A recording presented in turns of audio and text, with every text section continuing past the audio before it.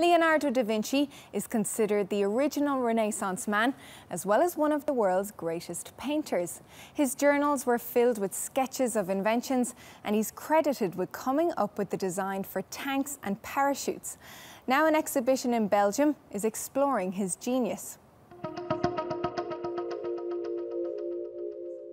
Most people know Leonardo da Vinci for his paintings, but his creative output was not restricted to art. He was also a scientist and an engineer. His inventions and discoveries might be more than 500 years old, but we still use some of them today.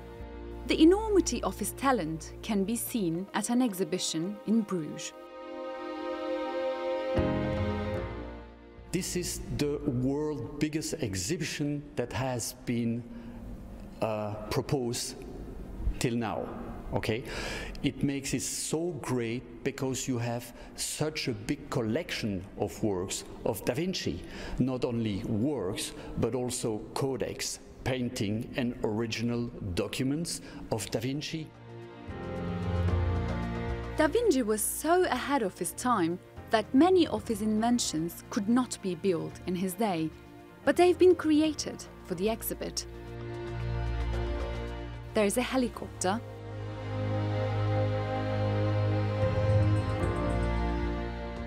a movable bridge, and a crane. What is incredible is something that you see the technique he was designing in that period, and you still find a correlation with what you have today. If I was taking, for example, simply the gearbox, this is something you find on your bikes today, but it was invented at that time already.